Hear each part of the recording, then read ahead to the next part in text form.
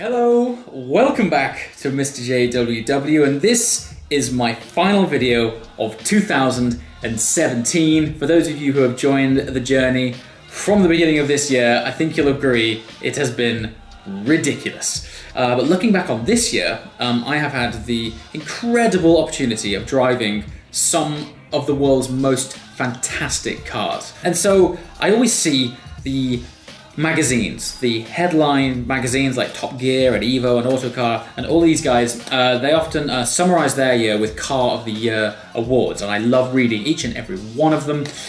This year I looked back on my year and realized how incredibly lucky and blessed I was to be put in the driving seat of cars that I didn't even dream of even seeing, never mind being able to drive and experience, and most importantly, share with you guys firsthand. So, instead of Car of the Year awards, this channel is all about smiles per gallon. It's how much theatre and emotion a car gives you. They don't necessarily have to drive the best, although the rundown of cars that I'm about to give you all drive phenomenally well. So I'm starting MrJWW's Smiles Per Gallon Awards. Let's take it from number 5 and see what car comes first.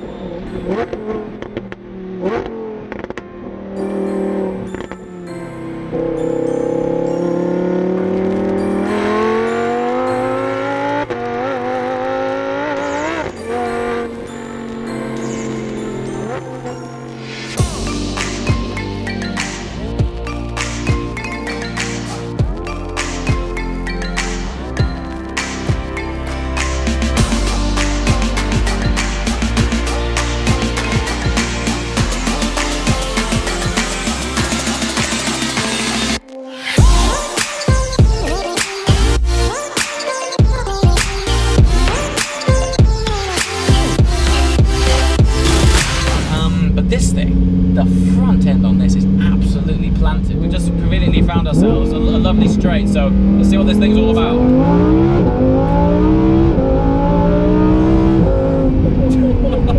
Whoa!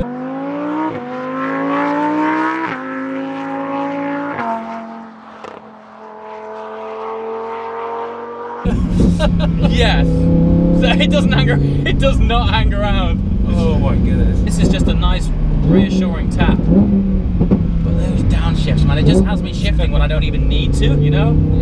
It's fabulous.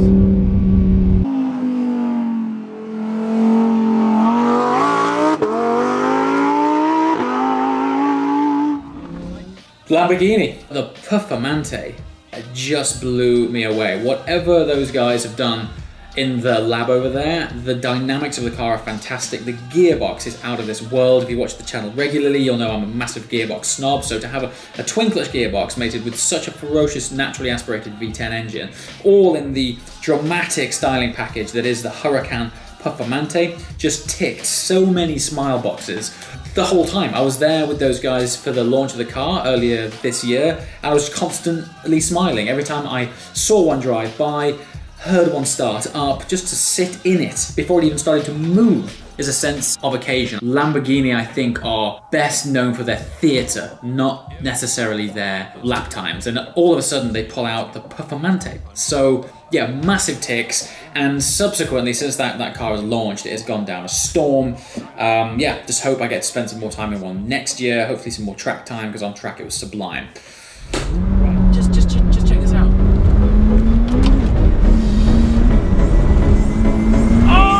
If this thing had wings, we would fly!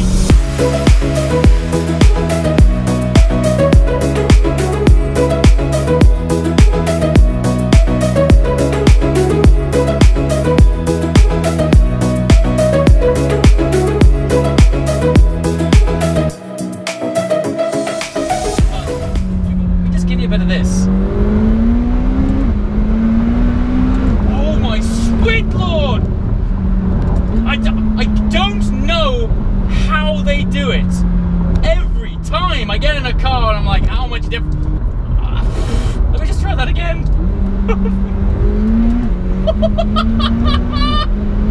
Oh God, I've got to back off. I've got to back off. This is a joke. Whew. McLaren 720S. So, once again, if you're a regular subscriber to this channel, you'll know that I was the incredibly lucky and proud owner of a McLaren 675 LT. That thing, the LT, rewrote the smile glands on my face. And then, all of a sudden, out of nowhere, McLaren launched the 720S, which technically is actually the successor to the 650S. And I am telling you, the performance, the acceleration of the McLaren 720S is of another planet. I truly believe McLaren had assistance from another life form to develop such thrust at a level of car that is truly overlapping into hypercar territory. It is fast beyond. It really is encroaching into the hypercar realm. The trade-off for me was the LT. They nailed it with the theatre. And so when you were driving it slower, it was still a sense of occasion, whereas the 720 is literally, you could daily that thing. And I have just spent 2 weeks with that car. Its breadth of ability is astounding. It has a big boot in the back, even bigger boot in the front. I lived with it. I did my Christmas shopping with it. It was fantastic. Aesthetically, it turns heads. I guess from a driving slow point of view, it didn't quite pull at the heartstrings like it did when it was going fast. So when this thing is on full chat, you've got this thing on cam, thick in its swell of torque, the pull and it literally compresses your diaphragm into the back of your seat. It's next level crazy. And so for me, as a dynamic complete package, 720S has ticked the most boxes all year. So well done to McLaren for that car. All I'm saying is I cannot wait for the LT version.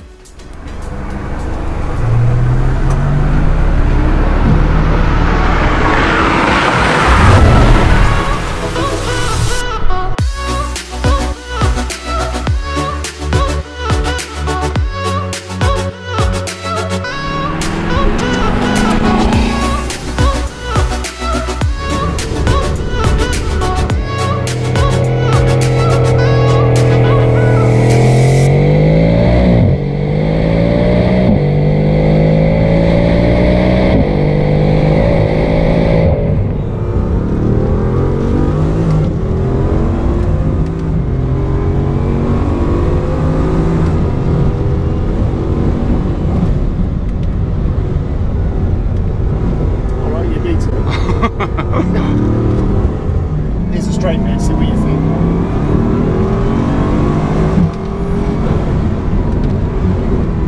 Right. It's astonishing, really. It's astonishing. Yeah, it's that shouldn't be legal. What a piece of kit. Yes, the Bugatti Chiron needs no introduction. Just the experience of that car, it's everything you expect and more. The torque is relentless, but it's an appreciation of something more when you're in it. You accept, okay, that it's fantastic up to, 150 miles an hour, but it has the same performance again beyond that. And that's what that car is all about. It's all about truly pushing boundaries and the engineering capabilities of what a road car can do. And of course, with it being a Chiron, arguably the epitome of a hypercar, just being around that thing is an incredible sense of occasion, down to the final two.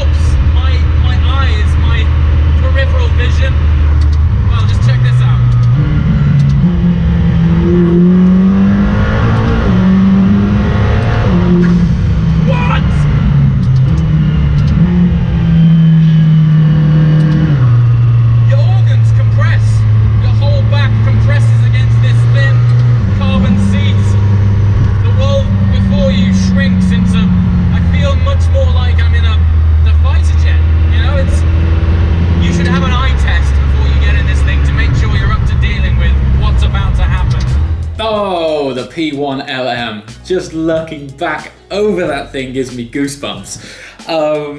As you can see, so these awards for me, they really are about how much theatre a car can provide. McLaren released the P1 GTR, and then a company called Lanzante was able to make some of those cars road legal. And if you didn't think that car could get any more hardcore, Lanzante then went and developed P1LMs. It subsequently went on to break the Nürburgring record for its class, and as you can see from the content, it is the rawest, purest form of turbocharged hypercar, certainly that I have ever experienced. It is a sensory attack on every level, super rare, incredibly expensive. Just the fact that you have to wear earphones to talk to your passenger in itself is a massive sense of occasion, but the thrust and the induction noise and just the massive turbo sound, yeah, from the get-go is just one of the most flamboyant experiences I've had in a turbocharged car.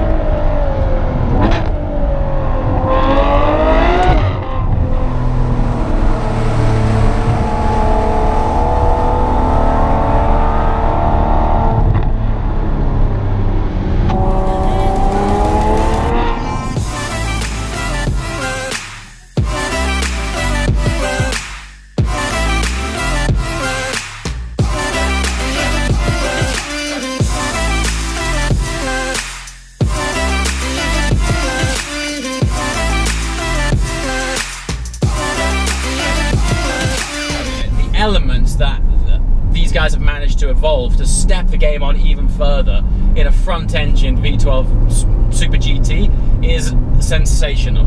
And I think it's better to start with the engine. I naively assumed that the engine in the 812 was going to be a sort of tweaked version of the engine in the F12, whereas in actual fact it is almost a completely new engine, which you got to give these boys a round of applause, because I think ultimately long term naturally aspirated V12s, they're gonna become a thing of the past and go to so much effort to redevelop what was already a fantastic engine. It's just a wonderful thing. Now, mated with this transmission, it is, well, it's something to behold. Check this out. We've got 6% shorter gear ratios versus the standard F12. Feast your earballs on this.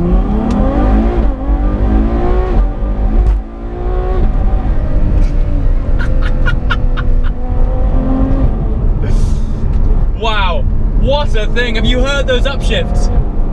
It is a tone change. It is seamless. There's a mild engineered tap in the back, which is lovely. But overall, it is just such a punchy shift. So figures are 30% faster upshifts and 40% faster downshifts. And this thing doesn't so much as change down a cog, it explodes down. It's like there's this explosive force that is pushing these gears down and up. Listen to this. What? Where do we go? Where do we go from there? I mean, we're in the realms now. This drivetrain, I've been in a La Ferrari. This is it. Honestly, what we have here is essentially, it feels very similar to the drivetrain of a La Ferrari. It's mated to a phenomenal high revving, and by the way, high revving, this thing revs out to 8,900. RPM. So we've basically got a naturally aspirated, super fabulous V12 engine from Ferrari that revs out to 8.9. I mean, that you might as well have just found the Holy Grail.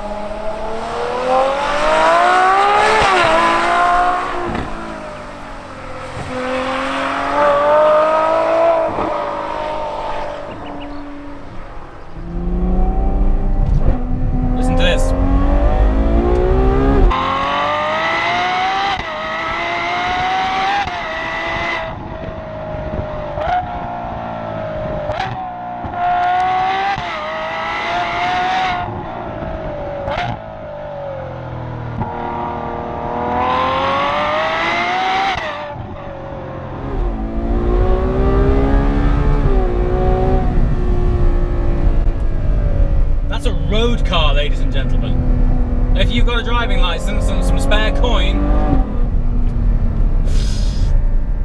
it's unbelievable. Yes, the Ferrari 812 Superfast. Yeah, you might be wondering why this is number one. Remember, this is the Smiles Per Gallon Awards. It's not necessarily about the car which is the fastest, although it is ballistically fast.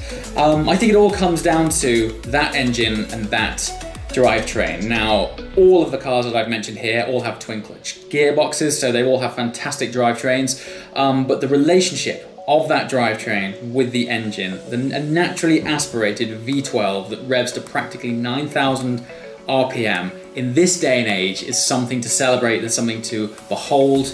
But the relationship between that engine and that drivetrain, upon downshifts, it is like a smack of ecstasy to the face. It is honestly, of all the cars that I've driven this year, I found myself unnecessarily upshifting and downshifting, playing that engine and drivetrain like an instrument. And so when I was going 20, 30, 40 miles an hour, that was the car that put the most smiles per miles on my face. And I still look back at that now and I recall those sounds. Hearing that car going around Fiorano blew me away. Now, I was a Ferrari F12 owner, a long-term owner, and I thought that car was absolutely incredible. Then the F12 TDF came out and I wasn't sure how much further Ferrari could actually evolve that platform.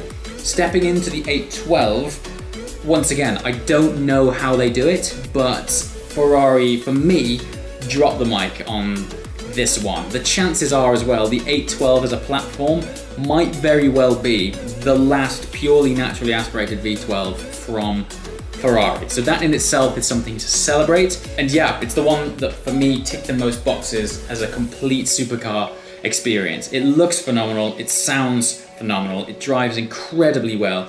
The engine for me, naturally aspirated, V12, biggest tick in the box. Yeah, and I think it's the last of its kind. So that's why the 812 Superfast lands at number one on the Smiles Per Gallon list of 2017. Anyway guys, that is it. That is it for the year. Thank you to everyone so much for watching. It has been an absolutely astonishing year. I really don't know where we're going to take this thing into 2018, but it does begin with a Ferrari, my 458 Speciale, in Dubai for the first 2 weeks of January. So we're going to be creating some really cool content out there. There's some pretty strong stuff lined up. And then, yeah, then it's on to the snow tour as well. And that's just January. So desert, snow, Ferraris, all sorts of stuff. As always, if you've enjoyed this year, I'm going to try my very best to up the game next year. So please subscribe to the channel. There's some fantastic stuff in the pipeline. Massive thank you for all of your views and support this year. Let's try and go big in 2018.